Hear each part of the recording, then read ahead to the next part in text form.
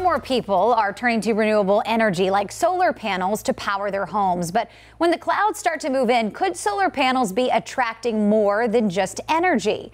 WCNC Charlotte's Meghan Bragg looks into the possible dangers in this morning's Verify.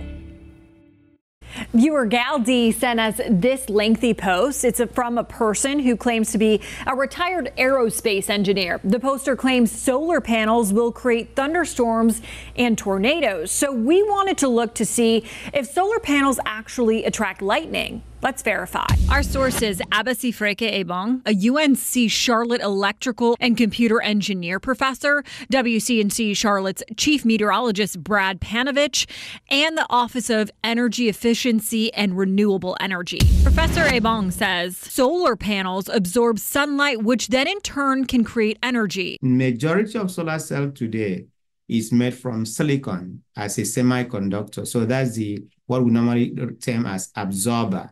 It absorbs electromagnetic waves, which is sunlight. According to the Office of Energy Efficiency and Renewable Energy, 95% of solar panels sold are made of silicone, something Panovich says doesn't attract lightning. There really isn't anything that would attract lightning. The only thing that really causes them to be a problem is they're usually on a roof and they're attached to your electrical system. So just like a satellite dish or the power lines. Panovich explains lightning occurs from ice crystals that rub against each other and create a charge. The negative charge at the top, positive charge near the ground, and those negative and positive charges like to attract.